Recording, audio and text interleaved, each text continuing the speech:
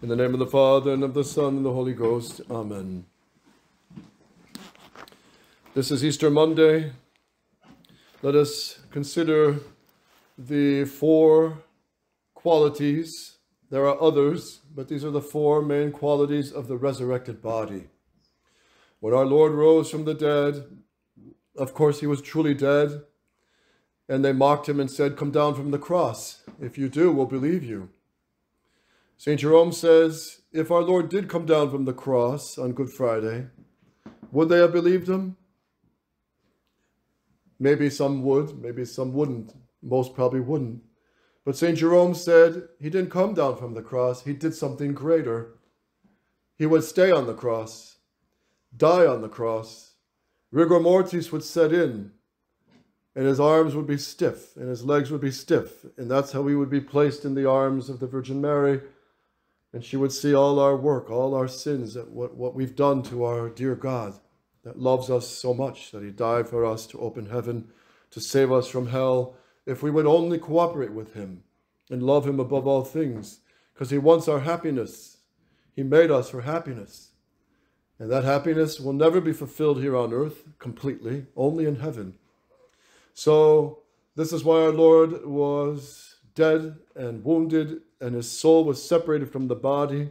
His soul went down into the limbo of the fathers to bring them great joy.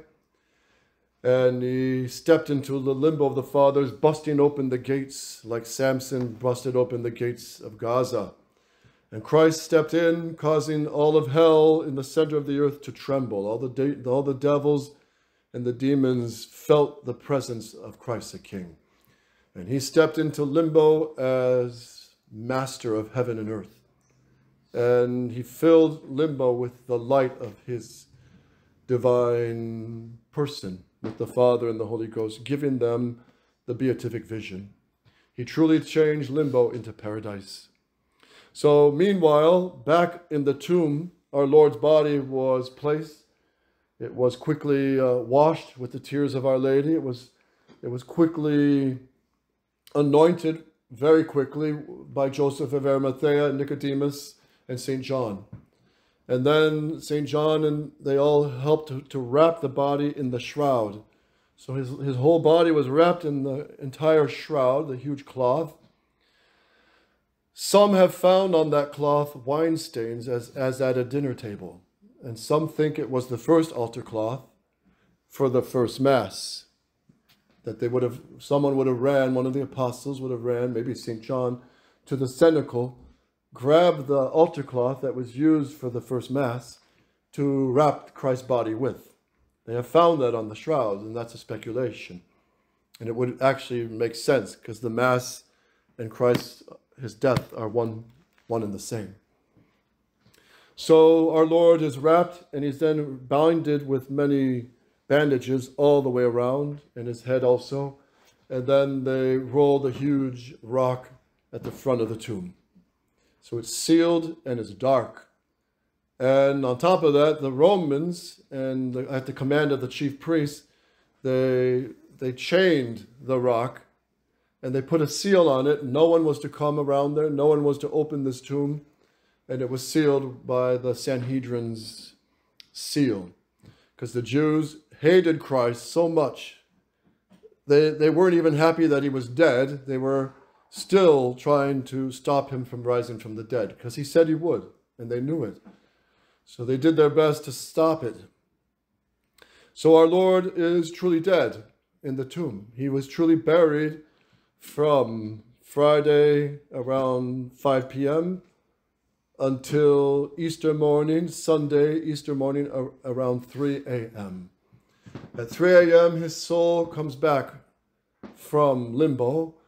His soul is reunited to the body, and miraculously, all the wounds are cured. All the bruises, all the ripped muscles, the dislocated shoulder, all the torn up flesh, everything was miraculously cured. All the blood that he lost was reinvigorated, resupplied. And he only kept the 5 scars of the hole in his hands, in his feet, and in his side. And then the body of our Lord rose up and filled the whole sepulchre with an immense light. And that light burned the image of Christ through the shroud. So our Lord's body, it's not like when we get up in the morning and get out of bed, we throw the sheets off and jump out of bed or crawl out. That wasn't the case. Christ's body passed through the cloth. And that's why on the Shroud of Turin you have a 3D image. And the scientists say they're puzzled because the brightness took a voltage, a huge voltage of electricity or whatever the light was coming from Christ's divine body. It burnt the image in without burning the cloth. And that's what's puzzling the scientists when they study the shroud. But it was a real high voltage light. Very high voltage. One of them even said enough voltage to supply a city with lights for several years. That's the power of light that emitted from Christ's resurrection. So our Lord passed through the shroud, leaving the cloth completely flat, just deflated. And then our Lord passed through the rock.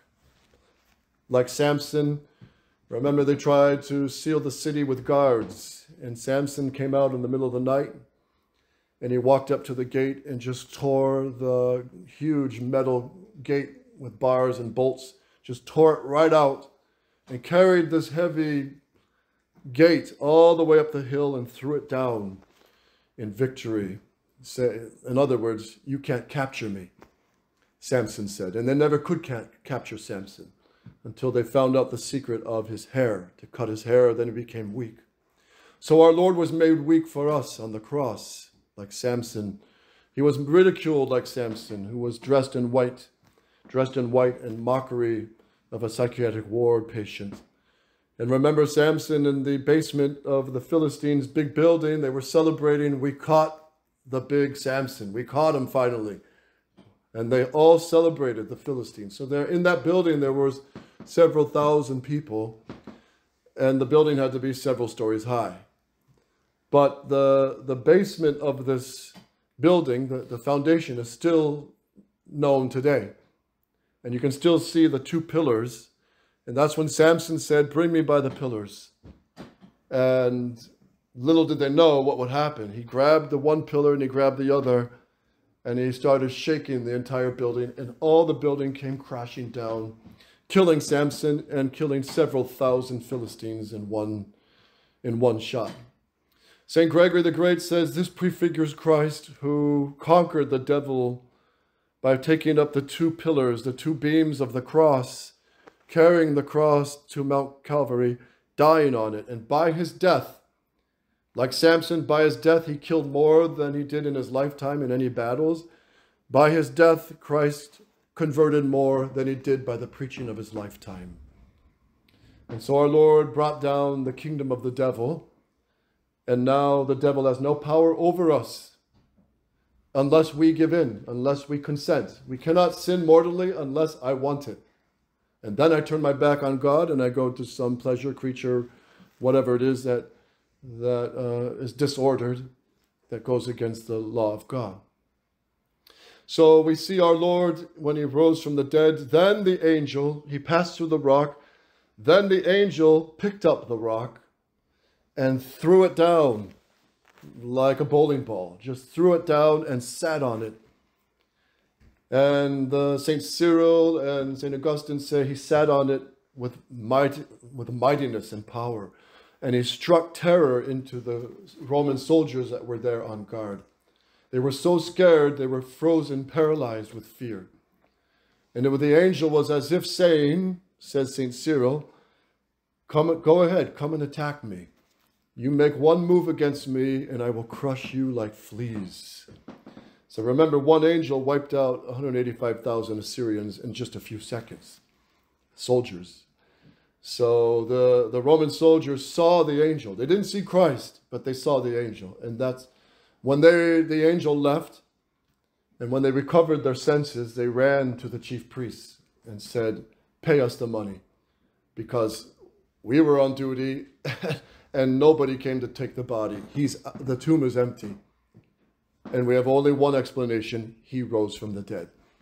And the Jews said, shut up. We'll pay you extra money if you just say that while you were sleeping, the apostles came and took the body.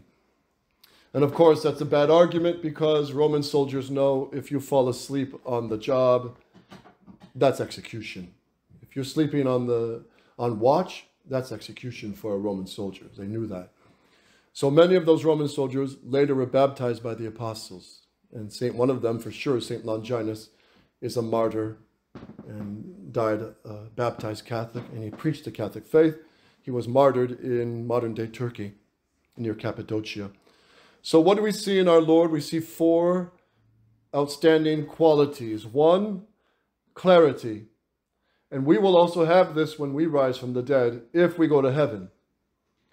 That is, the state of grace will shine through the body. So little Sophia Philomena, she is just newly baptized. The state of grace, if you could see it, would blind your eyes. Your human physical eyes would be blinded by the light of the Blessed Trinity in her soul. But in the resurrected body, the clarity will shine through the body. The state of grace will shine through the body. And some saints will shine brighter than others. And St. Thomas Aquinas says, even the mouth will emit a sweetness, like you won't need Listerine in heaven. Especially the mouth of like St. Anthony of Padua, St. Vincent Ferrer, St. Paul, those who were great preachers, or those who taught others, or mothers who taught the sign of the cross to their children as little children, who taught them the catechism on their knees.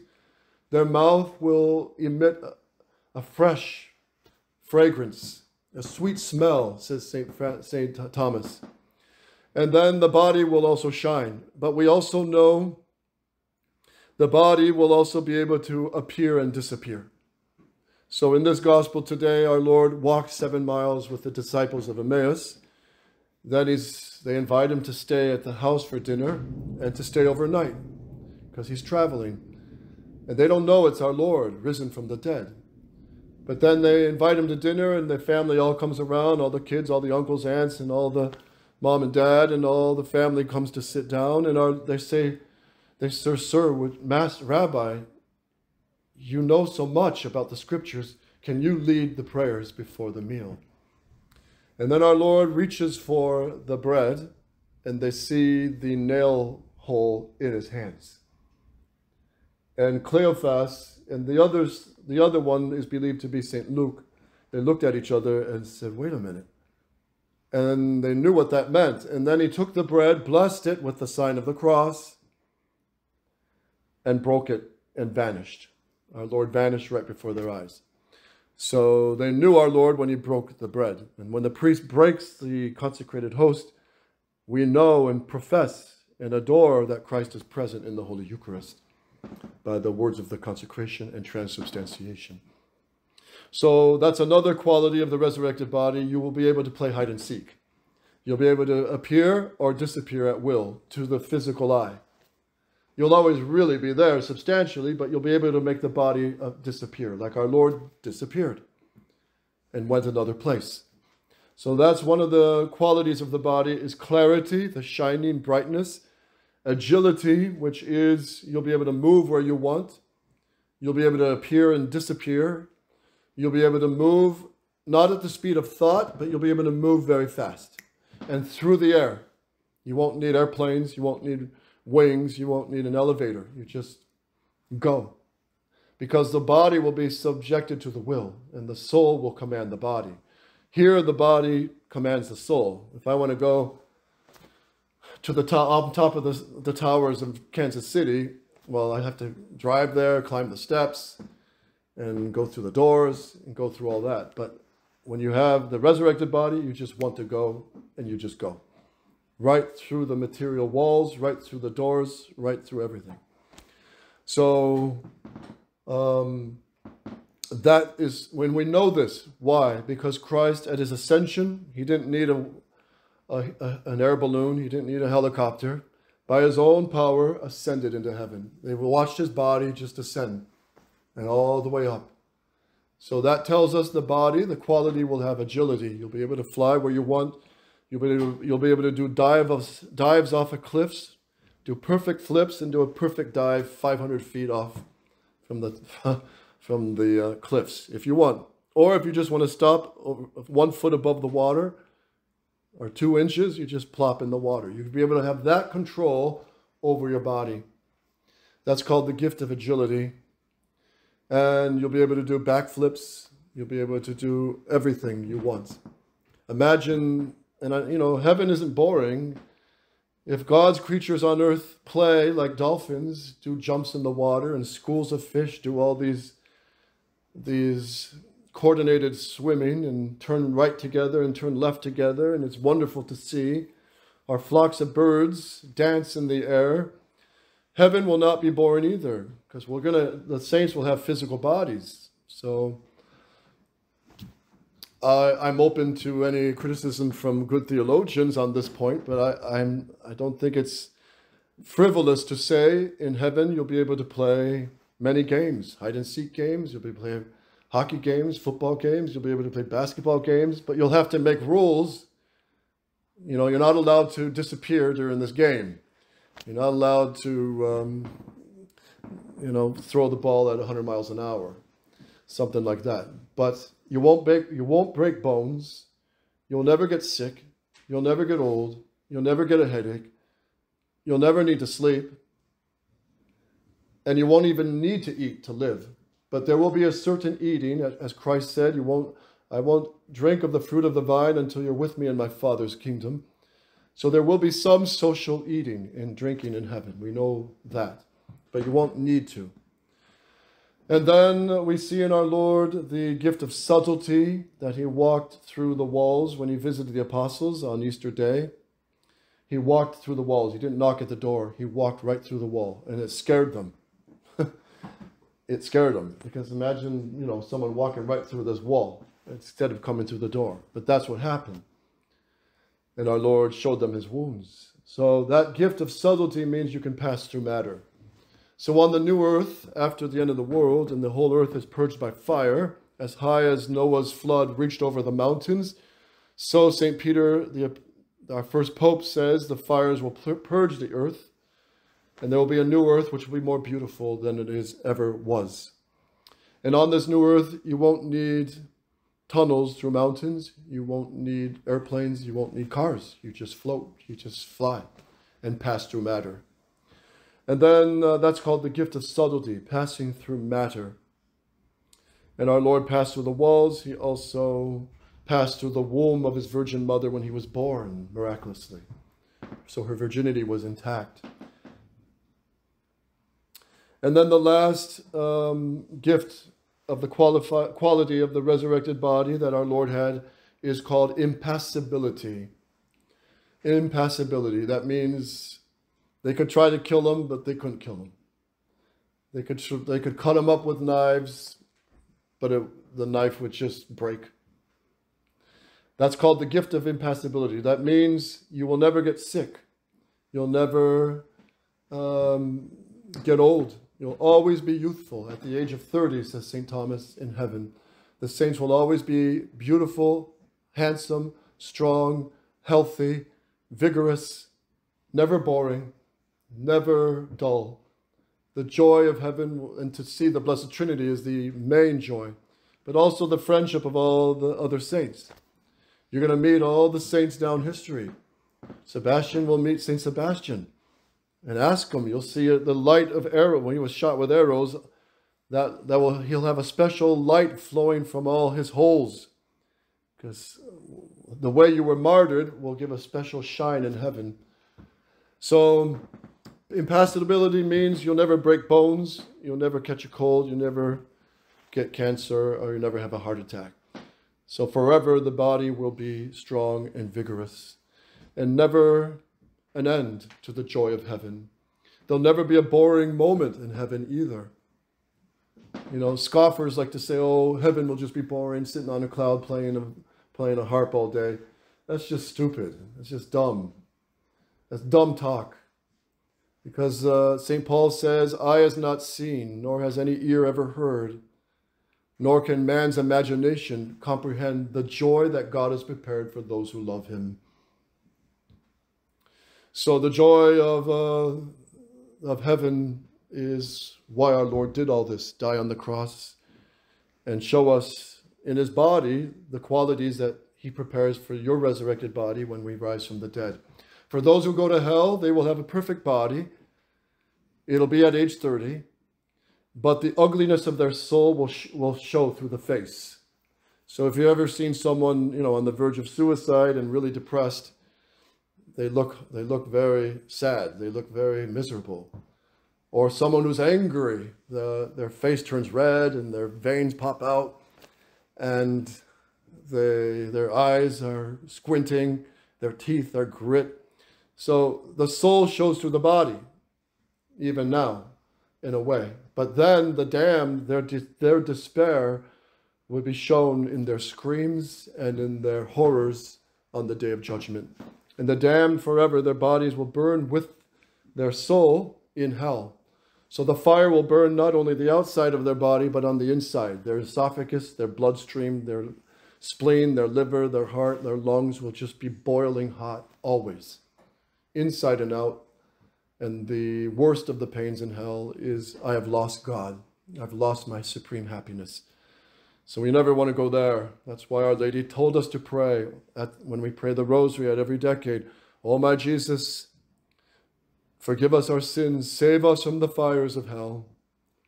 Lead all souls to heaven, especially those most in need of thy mercy.